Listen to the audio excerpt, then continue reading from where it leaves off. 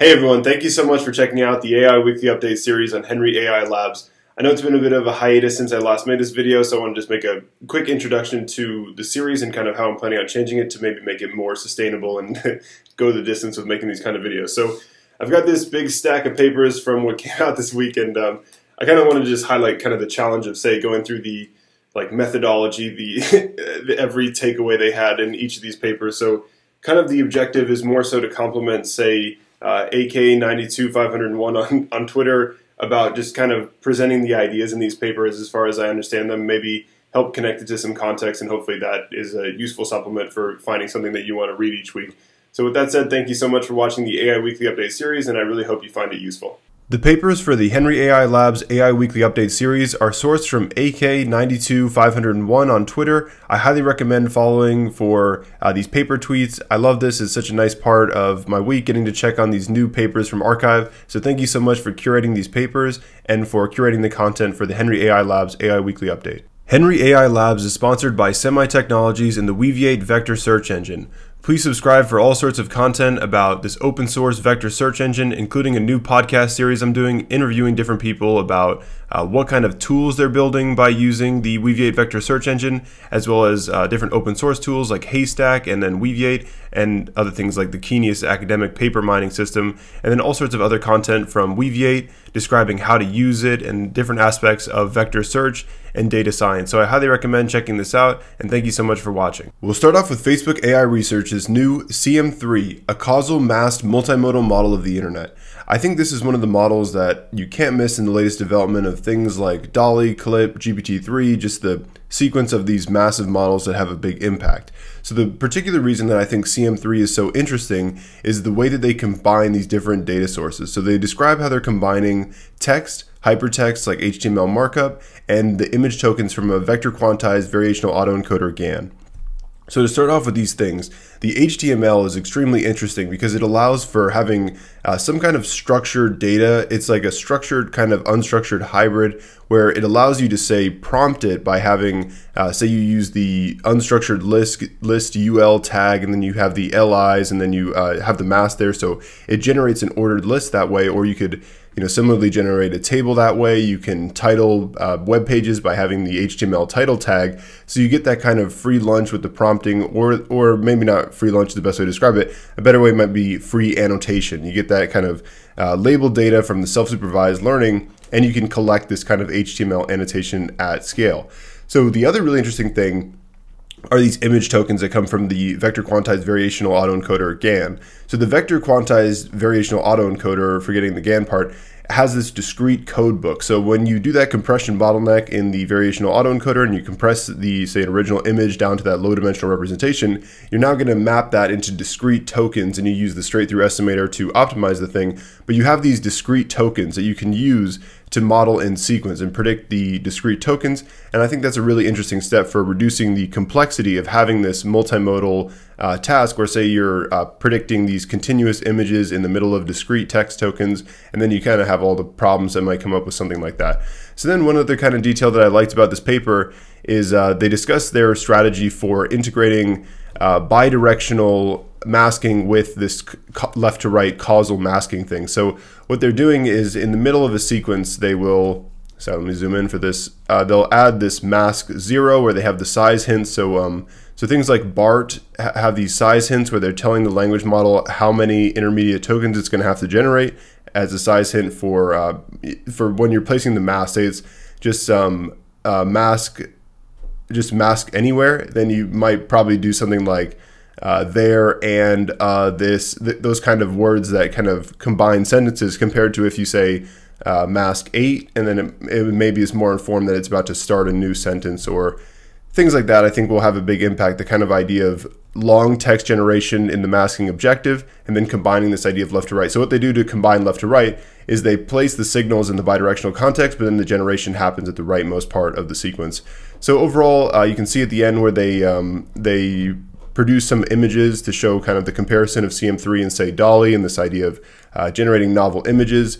What they're doing is they're generating the discrete VQVAE tokens, and then those are mapped back into the encoder to produce the full image. So overall, I think this kind of approach will be, extremely powerful. I think the idea of using the HTML tags, that kind of free annotation for the self-supervised modeling, all in all, this seems like kind of the latest state-of-the-art in multimodal modeling. So one of the dimensions that I think the CM3 causal masked multimodal model is hitting on that's going to be really important is the use of structured data. In this case, structured HTML tags in the hypertext in order to guide, say, prompting with title tags or list tags or table tags and all sorts of other ideas, just like how to parse this data and how to use the document structure to further guide these tasks. And there's so much information signal in it. And I think it's such a useful way of thinking about this kind of research direction. So this next paper, UnifiedSKG, Unifying and Multitasking Structured Knowledge Grounding with Text-to-Text Language Models, is, I think, an extremely impactful paper. So let's go into figure 2 where they show how they unify the different structured data modalities and bring it back to text. So I've read another paper called Turning Tables, which similarly shows how to parse tables to turn it into text prompts. So in this case, it looks like what they're doing is maybe still a pretty formal, pretty structured kind of representation for the text modeling, but there are some other approaches that would say take a table and then parse it to turn it into a natural language kind of sentence, like the player Antonio wears number 21, compared to, say, this kind of style of how you parse the table into natural language text. So this is what we mean by structured data, and I've found this topic to be so interesting, learning a lot from Bob Van Light at Weaviate about how he thinks about these kinds of things, and thinking about how structured data, say the JSON, the GraphQL APIs, the difference between relational database systems, and then all sorts of hidden structured data, and how we combine structured and unstructured data is, I think, one of the most interesting topics with a lot of these real-world applications with particularly text mining. But so you see the knowledge graph, how that gets parsed into text, triples, ontologies, formal language, all these different ideas of how you move this into text, and then you have this unified framework for modeling all these different kinds of inputs. And I think here they show the different kinds of data sets that they're using to benchmark these systems of structured and unstructured data. Mostly text is the unstructured data, but really interesting research area. I think there's another Wikipedia-based data set that does this kind of thing, and I think this use of the structured information and guiding, as we've seen prompts are so effective, having the structured data to guide the prompts should be a really interesting step. Next up is Data to Vec, a general framework for self-supervised learning in speech, vision, and language. I'm really excited about this for the Weaviate vector search engine because of the ability to encode any kind of data using this vectorization framework, although I think you would need to still train it in the given data domain to deploy it for some given new data domain, whether it's speech, vision, language, tabular data, graph structure data, biological data, all these different data sources that we can imagine, and creating these different kinds of embedding spaces to search through them. So the idea here is that in vision and language particularly, because I don't know too much about speech, so I'm not going to talk about it, but in vision particularly, there's a lot of data augmentation, a lot of particular domain biases for the vision domain, like rotation, translation, say increasing the brightness, that make contrastive representation learning for vision work really well. And in language, similarly, they rely on, say, annotating pairs of data. So for example, in the core question pairs dataset, you have 400,000 examples of duplicate questions. There are many other datasets like this, the machine reading paraphrase corpus. I highly recommend checking out sentence transformers, sbert.net, to see more examples of these kinds of datasets. But the idea of Data to Vec is to create a framework such that you don't use these particular biases for any kind of data domain, and that'll make sense in a second as we look at this. So the idea of Data to Vec, similar to Bootstrap Your Own Latent, is that the student is going to be trying to predict what the teacher had, how the teacher had represented the input data. But differently from Bootstrap Your Own Latent, the student is going to receive a masked version of the input, whereas the teacher is going to receive the original input. So the student is basically trying to predict what the full representation will look like given this masked context of the original, and then predicting what the original representation would look like. So I think in a similar framework as some of these intermediate layer knowledge distillation techniques, like say DistillBERT, it's going to predict, say, layer 4 representation, layer 8 representation, and then say that final penultimate layer vector representation, say layer 12 or whatever it is.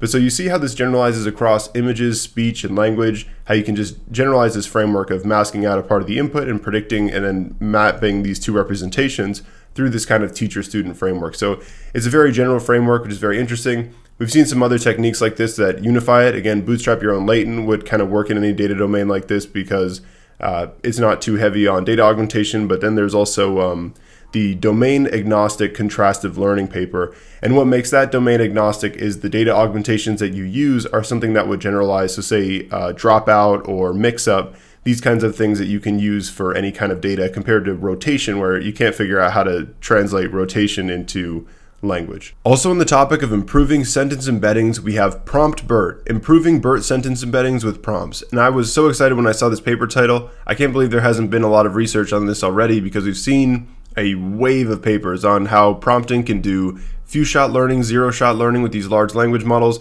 but I don't think there's been a lot of research on this particular idea of prompting it to produce better sentence embeddings, which you would put into a document index of something like Weaviate and use algorithms like HNSW or the product quantization, all these different ideas to construct these vector indexes to search through these sentence embeddings. And the search can enable these really interesting applications in retrieval, seen a recent wave, say WebGPT, Retro, all these cool ideas of how retrieval can really help. So here's a really interesting new technique to improve the quality of these sentence embeddings and improve how well these embeddings really do return semantic nearest neighbors.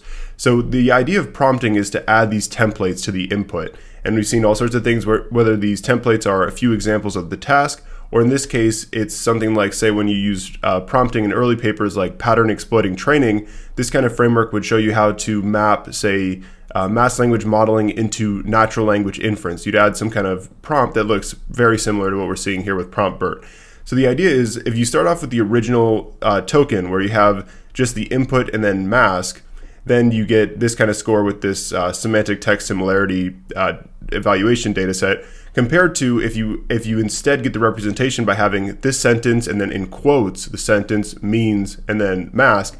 That template prompts it to get a much better sentence representation. So a sentence representation, in this case, I'm pretty sure what they're doing is they're indexing the mask token to get the representation for the whole sequence, compared to, they have a whole really great, the first half of their paper is devoted to taking apart the different strategies for how you actually get these embeddings. So this section 3, rethinking the sentence embeddings of original BERT, they discuss a lot of interesting ideas, like whether you should just index that CLS token, whether you should average out the word embeddings from the original input matrix, whether you should do, say, like that sequence pooling thing, like where Siamese BERT will do that average pooling along the sequence axis to get the sentence embedding. There are all sorts of interesting ideas that they take apart in the paper.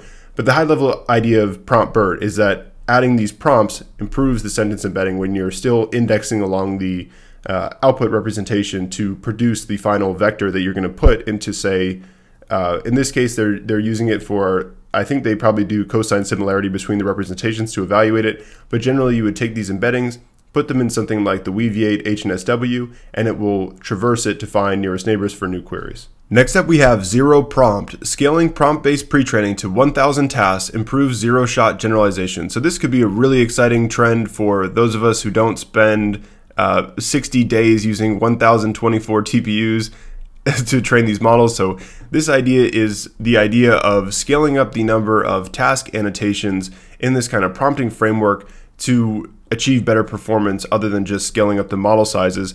And they actually make an interesting kind of claim where they say the model size has little impact on the performance with an extremely large number of tasks. And we'll see also with Google's new LaMDA model with 137 billion parameters, they also cite that that just scaling the model size up alone doesn't help with safety, and it doesn't help with groundedness. And I think that idea of factual grounding is an extremely important part of these language models and making them useful for anything other than just having a casual conversation or something like that.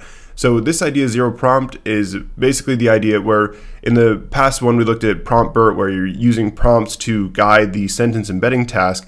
You use prompts to do all sorts of things like to format question answering, to format natural language inference, to format whatever it will be. And there are data sets like UnifiedSKG that take all the question answering data sets and they use templates to map them into yes, no answers.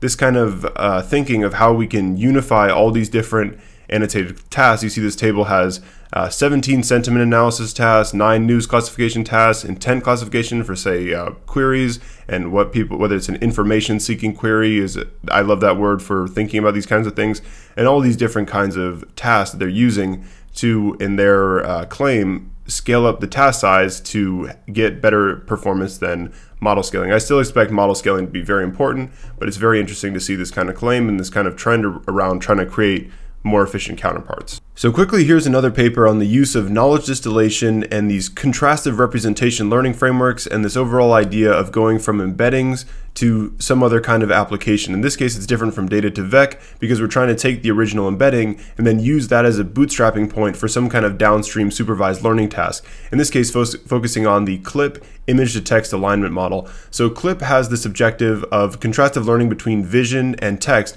So you see how it has these two representation heads. It has the vision head and it has the text head, and it's trained with contrastive learning to try to align image text captions from an internet scrape. So this is describing a technique to use knowledge distillation to signal the salient tokens from the clip vision head into some downstream pairwise vision text encoder. So this is this topic of thinking fast and slow and how that might apply to search, and when you might want to slow down computation to, say, use a pairwise ranker compared to these Siamese architectures that are typically used for retrievals and for Siamese architecture that produces a vector embedding, and then you say cosine distance, HNSW vector indexes to do the kind of embedding search. But then you might want to take that kind of coarse-grained retrieval and then put it into a more fine-grained re-ranking step with pairwise encoding. So this technique is using a distillation task, taking the representations from CLIP to fine-tune it into a pairwise model that processes the text and the vision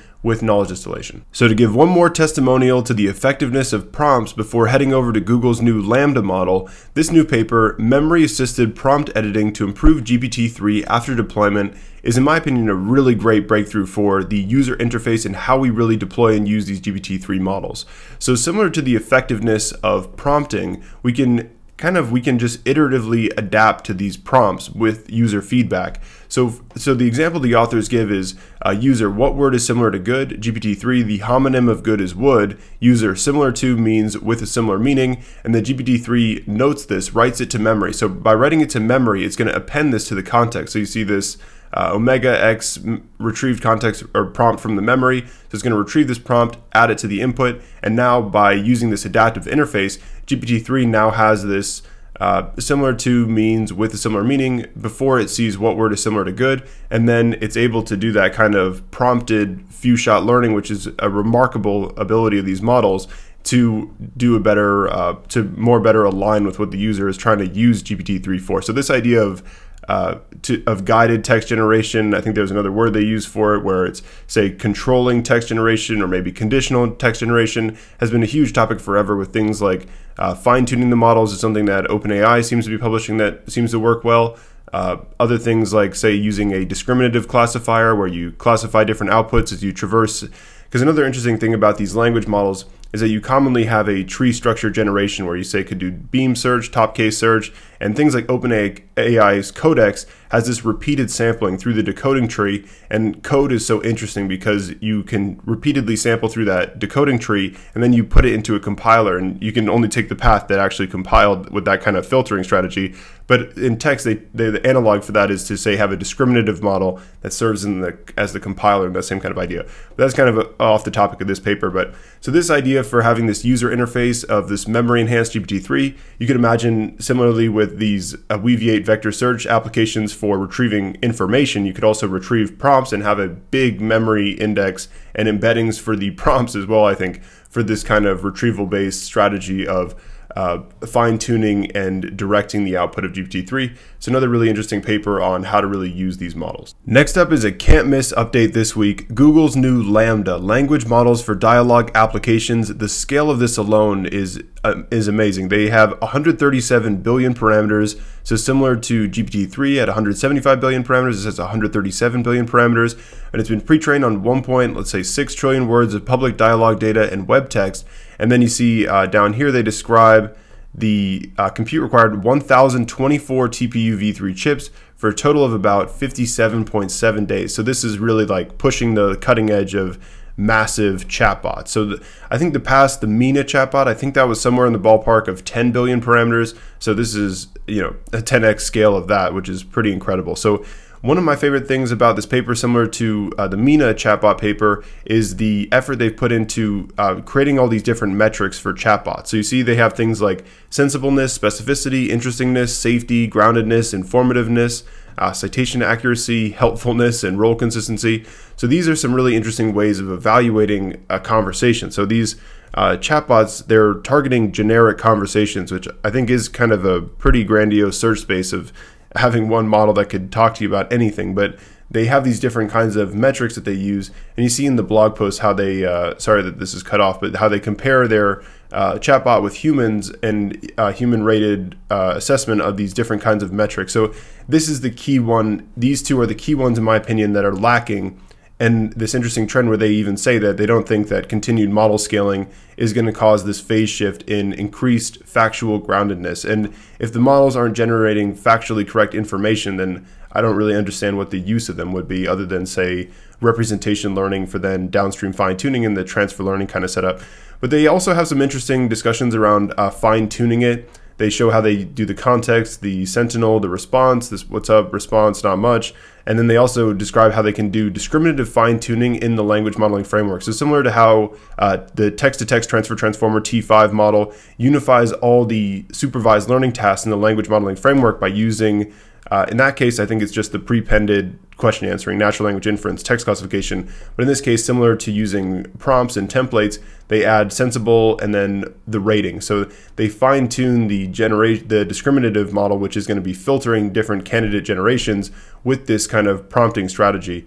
And then they describe how they're fine tuning to learn to call an external information retrieval system. And obviously with working with Weaviate vector search engine, I've been extremely excited about these kinds of retrieval systems. So I love to see any kind of mention of using these. So this is what they're going to be using to improve the factual groundedness. It has a calculator, a translator, and then an information retrieval system. So they describe partitioning the end deployment into two phases, where you have LaMDA base and then you have LaMDA research. So LaMDA research is the model that's using the calculator, translator, and the information retrieval to supplement the answer to information seeking questions. And this kind of idea of information seeking questions, I think, in addition to just kind of a chatbot that can, you know, as we think about personal assistance and all sorts of things that we can imagine these systems being really super game-changing technology, but this kind of idea, I think, of information-seeking queries is, I think, the thing that's right at the frontier right now. Next up, we have CoAuthor, designing a human-AI collaborative writing dataset for exploring language model capabilities. And I think this is such an exciting idea, and there are quite a few things I want to say about it. But to start off with, I first read Google's paper WordCraft, and WordCraft describes deploying the Mina chatbot, now we have the LaMDA chatbot, which is 10 times bigger, into a text editor and using the conversational AI chatbot dialogue system as a writing assistant, and then seeing what kind of user interface controls, whether it's, say, bidirectional editing or if it's left to right editing, say suggestions, summarization, what kind of tasks you would want your writing assistant to perform. And this dataset, CoAuthor, is using 63 writers, 4 instances of GPT-3 across 1,445 writing sessions. So they're really collecting the data of how people are really using these writing data sets. And I love this topic of human AI or human computer interaction, HCI. This seems to be such an important research area, especially for these language models and integrating them into these different tools. So my experience with using these tools began with just plugging in a language model to the Streamlit interface. I think you'd be amazed to see how easy it is to plug your language model into a Streamlit HTML interface if you want to explore, say, writing some text and then using left to right generation to see what your language model wants to put at the end of the text. That kind of interface is really easy to set up. And then one other thing I think is really interesting is in the second episode of the Weaviate podcast, I interviewed Charles Pierce at Kenius. And Kenius is building this really exciting scientific literature mining system where they've integrated it into Google Docs. And you could also imagine, say, things like PromptBERT or whatever CodeParrot code model you're training, you can integrate it into VS Code. VS Code has plugins similar to how Google Docs lets you add an app, or Microsoft Word lets you add an app to the software platform. Same with Slack. I could go on about these different apps that let you just kind of plug in your functionality into it. But we are now really able to plug these language models into our writing workflows. So I think it'll be really interesting to see how people use it. I love this effort of CoAuthor and starting to understand how people want to use these kinds of writing models and what they're really used for. I think is such an interesting kind of way of looking at this. Next up, we have GradTail, learning long-tail data using gradient-based sample weighting. One of my favorite scientists in this space has been Sarah Hooker, who has published some really exciting papers separating this idea of reducible and irreducible error with long tails, uncertain kind of data in your data set.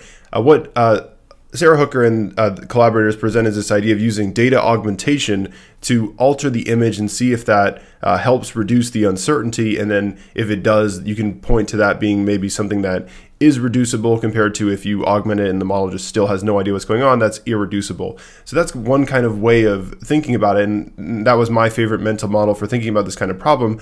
And this paper is saying that, well, the problem with that kind of is that you're waiting for the model to converge to get the signal. You need it to be like a pretty strong model to have that kind of signal where as you augment it, it becomes more reducible. So they're instead using the gradients. They use dot products between gradients in order to get this sense of what kinds of long tail parts of your data set are something that should be a high sample weight, or what is like just kind of noise in your data set and shouldn't be prioritized in this way. So it's a really interesting way of kind of making sure that the model isn't too biased to the majority instances of your data set and the majority kind of even the the subcategories within labels and this kind of idea. So it's a very interesting solution to this problem of, say, class imbalance and maybe domain imbalance and self-supervised learning, and a very interesting strategy for overall improving these models. Next up, we have collapse by conditioning, training class conditional GANs with limited data. So one of the most fun things to do in deep learning, I think, is to collect an image data set and then test out GANs on generating new images, whether it's Pokemon images, house images, cars, shoe designs,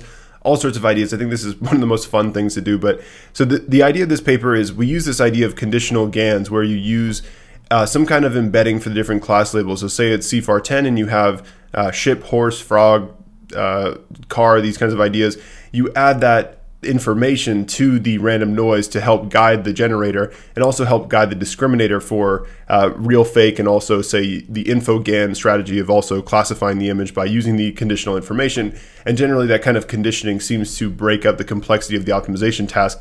This paper is highlighting that kind of class conditioning actually kind of accelerates the mode collapse problem. So mode collapse would be, say, you're generating frogs and it only generates one particular kind of frog, and it's collapsed onto that one kind of frog rather than covering the whole space of all the frogs you might imagine. So what they're doing is they have this gradual curriculum of introducing the conditional, a smoother transition from unconditional to conditional. They show how this works better for the limited data setting, similar to, say, the ADA framework with adaptive data augmentation is another kind of strategy for utilizing data augmentation. Overall, this space of GANs and controlling the different, say, style embeddings and the control filters of this has just been such an amazing space to follow along with. And there's been so many recent advances. There's also, not to get too distracted, but there's one paper from Google AI, I think, that is using the style factors of the generator to explain the decisions in the classifier. And I think that's such an exciting research direction. So I highly recommend checking out this paper as well if you're experimenting with this kind of stuff yourself. So finally, we have HyperTransformer, model generation for supervised and semi-supervised few-shot learning. So I don't think I really understood this paper, so I'm going to just put over the figure while I do my kind of rambling of what I think is happening with this paper. So from the high-level overview, I think what's happening is the transformer is generating the weights or the activations of a smaller convolutional neural network. So I think the way that this is a few-shot learning problem is I think the convolutional neural networks have maybe been trained with different initializations, and so they're predicting different final convergence points when the CNNs have been trained from the different initializations, and that's how you form the support. Or I think what's happening is you have the support as something like, say, omniglot, and you have the few-shot activations, and so it's, say, one kind of transformer and one kind of CNN, sorry, one architecture, and it has these different activations for the different support samples for, say, the different assembled alphabets of omniglot, and the transformer is predicting the activations for new few-shot learning sets. So you use the transformer to be kind of the meta reasoning model over the few-shot learning and over the CNN's activations.